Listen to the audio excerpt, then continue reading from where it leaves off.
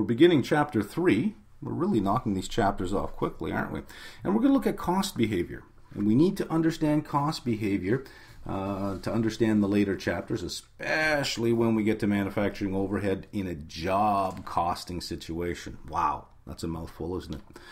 So let's begin with our variable costs, and we briefly introduced these back in Chapter 2, but let's redraw them. You know that a variable cost looks like this. It's kind of a relationship between the volume or activity and the total cost. Every extra unit we add or every extra hour we work incurs an extra cost. It's variable with the level of activity, but it is constant per unit. So labor may cost me $12 per hour, but every hour costs me $12, but 10 hours is cheaper than 20 hours, which is cheaper than 30 hours, right? So your total variable costs vary with the number of hours that I got to pay for, but my cost per hour is constant. That's all that's saying. This down at the bottom, the volume or activity, we call that the activity base. This is the driver that causes our variable cost. So if we're talking about gasoline, our activity base is kilometers driven. If we're talking about wages payable, our activity base is hours worked. If we're talking about the total cost of materials used in production, our activity base is the number of units. So some popular ones are units made, direct labor hours, machine hours. Sometimes you have a very capital-intensive process where we use more equipment than labor, so we'd measure our variable cost based on machine hours. Don't forget, direct labor hours and machine hours, we're going to see this again. We're going to see this again when we figure out how we divide our manufacturing overhead between different jobs that we work on. I'm jumping ahead, but I'm just telling you, watch it. Now this chart that I drew up here, let me draw the line, is called a true variable cost. It varies in direct proportion to the activity base. So every extra unit incurs an extra cost. The next unit incurs another cost. The next unit, another cost, etc., etc. That's the very definition of a variable cost. But it doesn't have to be that way. I want you to think of a software license. Now, a software license may be good for the first 10 users, and there's one fee. And then you'd have to pay another fee for the next 10 users, and so on and so on. So from user 1 to user 10, the cost looks fixed. But from user 1 to user 1,000, the cost looks variable. But it's variable in steps. 1 to 10, there's a cost. 11 to 20, there's a cost. 31 to 21 to 30, there's a cost, etc. So it's variable, but it's called a step variable cost. It varies only with certain increases to the activity base, but it still varies with the activity base. That's important to know. If it didn't vary with the activity base, it would be fixed. So if we bought a software license that was unlimited, that's a fixed cost, because no matter how many people we add to the software license, our cost doesn't change. But if it changes for every chunk of people we add, it's called a step variable cost. It looks like this. So every time we hit 10 people, we have to pay the extra fee, and then we're good for the next 10. So it looks like that. Now, all of this talking I've been doing about variable costs, it matters that we specify exactly what we mean by it being constant per unit. Remember, I said it's constant per unit. No cost is ever constant per unit. They tend to look like this. It's called curvilinear.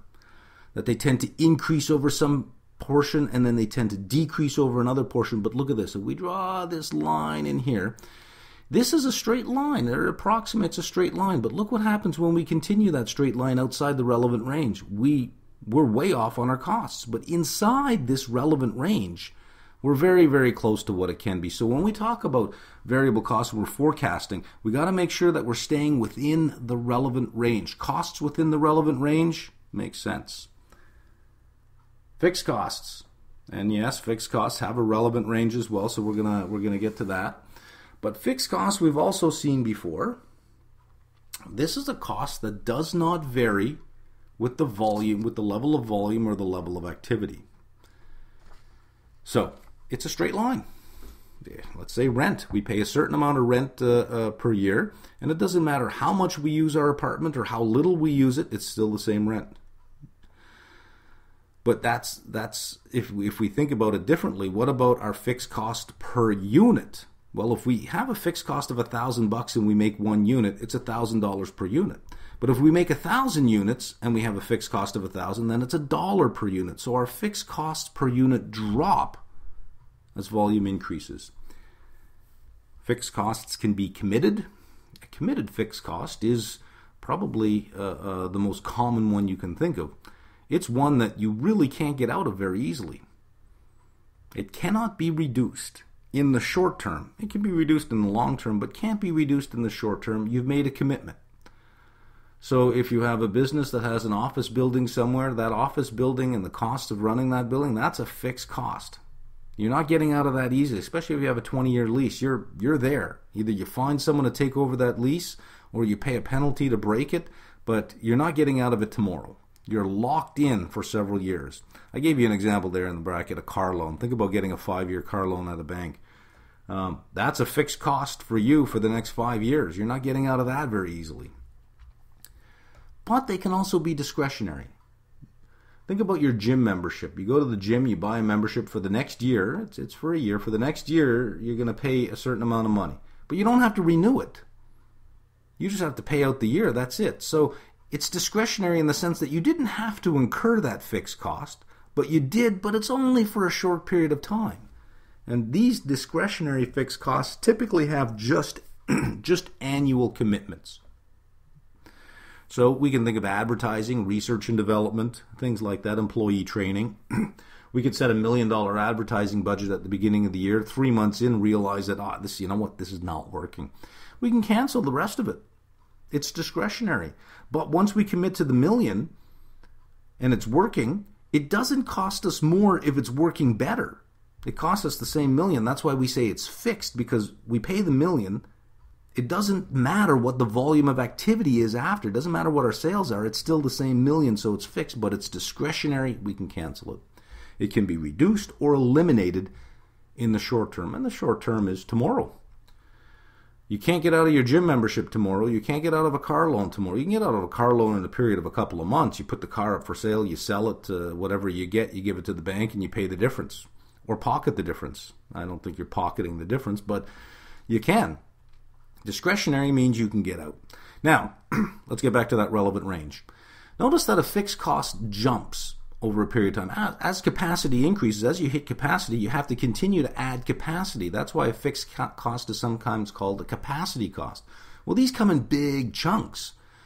So when we talk about fixed costs being constant, we usually mean over some relevant range. Within some relevant range, they're constant. We're going to see more of this in the problem, so I'm not going to put too many words to this. We'll just leave it there. But somebody out there might have noticed, you know what? This looks like a step variable cost. Is a fixed cost not really just a really long-term step variable cost? Well, yes and no. No, because here's why. A step variable cost can be adjusted in the short term. Think of the software license. I don't have to add extra workers. In fact, I can just switch software altogether, and I don't have to pay that license anymore. So it can be adjusted in the short term, but a variable cost cannot. We're just at some level of capacity. In the very long term, our fixed, if we're a growing company, our fixed cost looks like a long-term step variable. It just looks like it, but it doesn't act that way. This is a step variable cost. Look how tight these steps are versus the fixed cost, which has really long steps. Now let's extend that relevant range down. The fixed cost in that relevant range is a straight line. This is an inclined line. There we go. You see? The step variable cost has much smaller steps than the fixed cost over relevant ranges. And finally, the mixed cost. The mixed cost you've seen before. You may not know that you've seen it before, but you have. Many of you have seen it before. It's also called a semi-variable cost. What does it mean? Well, it means you have two costs in one.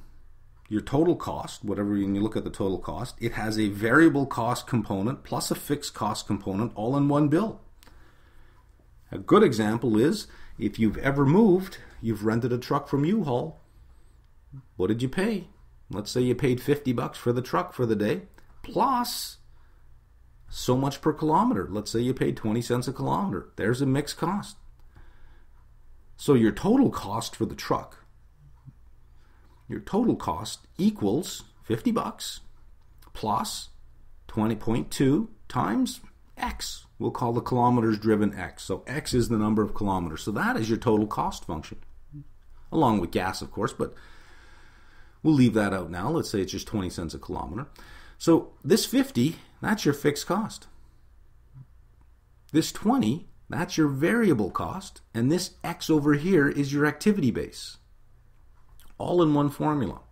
So let's rewrite it a little bit more generically now. Let's call TC, we'll call that Y. So Y equals FC, we'll call A. And variable cost we'll call B. And we'll leave X the same. So Y equals A plus BX. That is the formula for a straight line with an intercept. And there's the intercept, 50. So there's your fixed cost portion, $50. Here's your variable cost portion, which is 0.20x. So this area in here is your variable cost. This area down here is your fixed cost. Variable plus fixed is total cost.